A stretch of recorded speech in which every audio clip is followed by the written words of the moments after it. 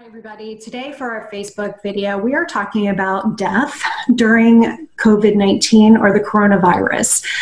Specifically, what sort of the emotional and spiritual impact has been, not just related to when somebody passes from COVID-19, but when somebody passes just during COVID-19. It's been a totally different experience. And I'm joined today by the Reverend Brian Madison, who's a chaplain for Hospice of the Chesapeake, and with Amy Stapleton, who is the bereavement manager for the Chesapeake Life Center at Hospice of the Chesapeake. So thank you guys both for coming and talking about this really strange time that we are all living in and the experience of when someone's actually passing and how that has changed during COVID-19. Brian, I think I want to start with you and talk a little bit about what your experience has been these last few weeks with COVID-19 and being there and families' experiences at the end of life. Well, some of the spiritual aspects that have been experienced, in my experience during this pandemic, are simply families not being able to be with their loved one when they're transitioning. And that's one of the hard things that I have to deal with taking away some anxiety, taking away, putting some justification as to why they have to do things the way they have to do them when they just don't understand it, you know.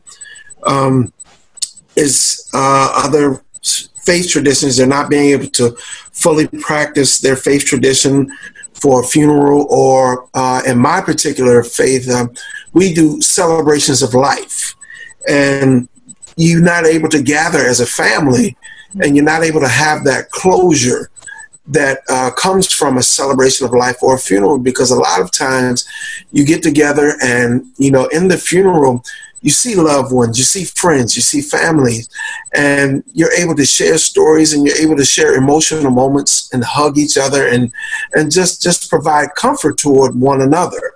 And you're not able to do that in this current pandemic because you have gathering restrictions. Mm-hmm. And it's really hard. I mean, even to the point where, you know, a lot of times after the funeral or the celebration of life, there's a repast, and they're able to share a meal together. And that's when people really start to open up toward one another and share experiences and stories. And they're just not able to do that during these current restrictions. Yeah, that's just been such a hard element, and something I think nobody was really thinking about as far as one of the things that would be happening during this time period. Amy, what about you? I know you deal a lot with after the person has died. What's been the emotional sort of component going on? Well, I really, want to echo what Brian's saying is when people call us for bereavement support after a loss, there's a fear almost that they've somehow missed something so critical, so important, that they haven't been able to give their loved one at a time of death. And that leaves kind of some unresolved grief. It definitely impacts not just people's mourning, but their ongoing grief, kind of regretting that they weren't able to be there. Maybe things were left unsaid. Maybe they weren't able to honor their loved one's wishes, that sort of thing. And in all honesty, people are angry. It's not that they're angry at us or angry at a hospital. They're angry at a situation that really they've had no control over.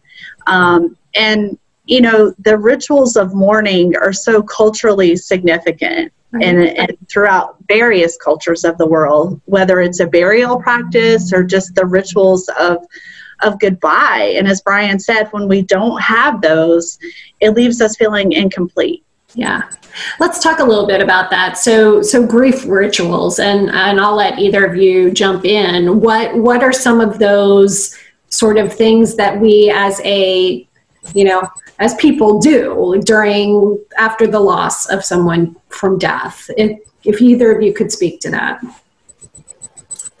Well, again, one of the things that normally gets me through or gets a family through is their spirituality. And again, that has nothing to do with religion. Okay.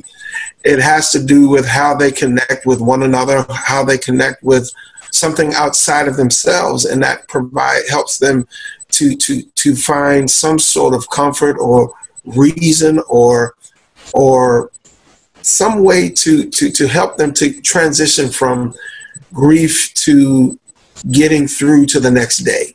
Okay. And that, again, is being affected by these restrictions, because a lot of times it's the gathering of families, it's the gathering of friends, it's mechanisms that are not able to be enacted upon because of these restrictions. And so what I would suggest to people is that find something that occupies your mind totally. There's several different things that you can do to do these grief, to get through grief, is to, number one, you can focus on your faith. You can focus on your spirituality. You can read books, spiritual books or non-spiritual books. You can find music, or you can find anything that occupies your mind to the point where you're able to kind of release, and let things go.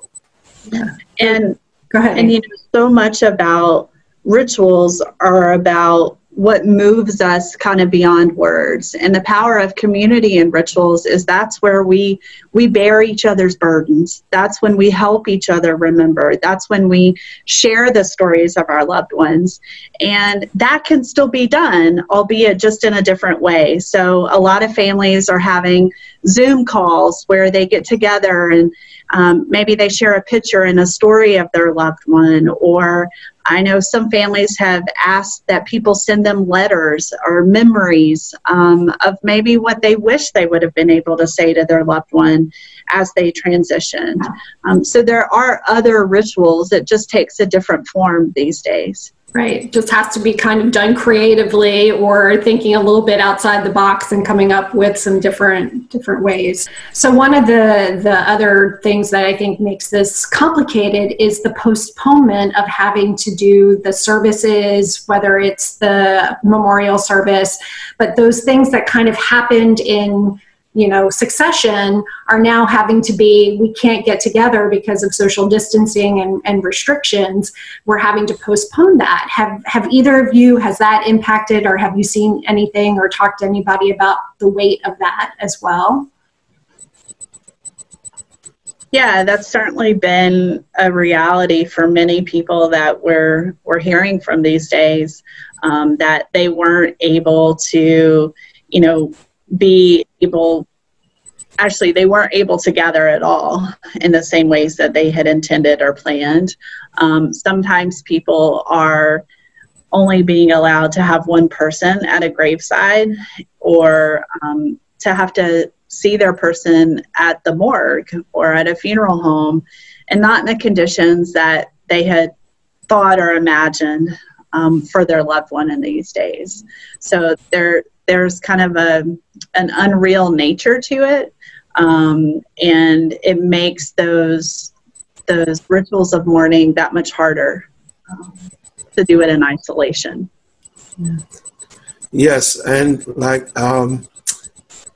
it's just a hard time in a sense that, again, there's no closure in a lot of ways, because you have to postpone a service. You have to put things aside that normally would help you in the grief process. Things that the gathering of families, the sharing of comfort, and even though you're able to do it, through social media with Zoom and things of that nature, it's not the same as having someone actually give you a hug. Mm-hmm. And again, as I spoke about, family members are forced to make decisions, hard decisions, because of these COVID restrictions. When you have a loved one who can't have the service, but they can't keep the body, so they have to have it cremated, and that may be against their loved one's wishes, but it's something that they have to do in order to have a service at a later date. and then the graveside services where there's only 1 or 2 people allowed. Then you have, I've had a problem where one funeral home decided not to provide services after a patient, after the family of a patient had already made arrangements. So it just makes a really difficult time even that much more challenging. Like that's the bottom line, is that folks are dealing with a really hard time that's even harder. You both mentioned a couple of ways that might be helpful to think things through differently, or things that could be, used for coping. Did you have any other suggestions or things that you're sharing with people to kind of help them get through, this really difficult time? Amy, did you have something that you've... Yeah, I've heard of people being really creative and inventive. One of my favorites is working with a family now who decided that they would all cook their mom's favorite meal. And so they replicated it to the best of their ability, something that our mom would make, and they all had a meal together over Zoom. And I think that's a beautiful tribute to their mother, and certainly helped them feel connected. I've heard of people planting trees and lighting candles, again, sharing stories via Zoom, people writing letters and sending them things that maybe would have been said at a funeral, sending those on and sharing them with their loved ones. Pictures, again, are very powerful. So I've seen families kind of come together, even cousins, extended family members, go through pictures and share them with one another. And that's just a beautiful way to honor those who have died. Yeah, that's awesome. How about Brian, any other suggestions? Well, one of the things that one of my families was doing was modeling what's going on with the celebrations of some people having birthday parades. Okay. And what they decided to do was go by the house where their parents lived, because one parent is still living, and they were just going to ride by and wave and have signs and things of that nature. And I thought that was pretty cool. That's really cool. That's a great way to sort of, I think it's trying to make it real and still make it, something that we are honoring and celebrating and remembering. I think any way that we can creatively come up with doing that helps with the process of the loss. How about any other resources? Are there any places, Amy, maybe that you're directing people to check out or tap into? Yeah, there are certainly some free resources available online. David Kelsler at grief.com has a variety of free resources, videos for people. I know that there are several Facebook groups. There is a multi-faith kind of clergy group that is available to help people kind of plan a service, if you will, during these times virtually.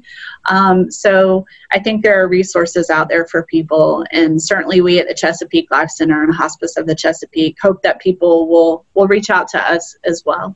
Be a resource as well. Brian, did you have any other resources that you're familiar with? I would advise those who are connected with a faith community and connected with a local church to reach out to your church, because a lot of them are still operating. It's just that they're not physically there, but they're operating remotely. So those services that that were once there or that are there currently are still functioning. So, take advantage of that. Yeah, that's true. Well, not an easy topic, but I really, really appreciate both of you all taking time to talk about it and offer suggestions for how we can sort of deal with what we have and work through these difficult times. So thank you both. Appreciate it. My pleasure.